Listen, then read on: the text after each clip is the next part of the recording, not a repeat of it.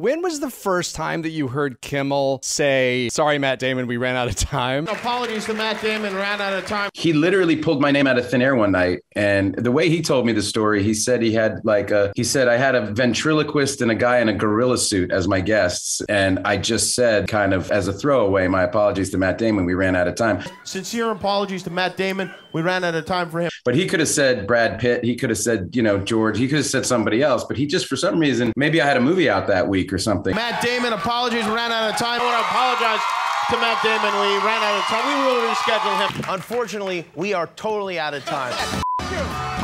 It changed the course of both of our lives. We've kept this feud going for, it's got to be 15 years now. We've had a lot of fun doing it. I want to apologize to Matt Damon. We ran out of time for him, but we'll definitely try to work him in sometime in the next 20 years. What the actual what the 20 years of this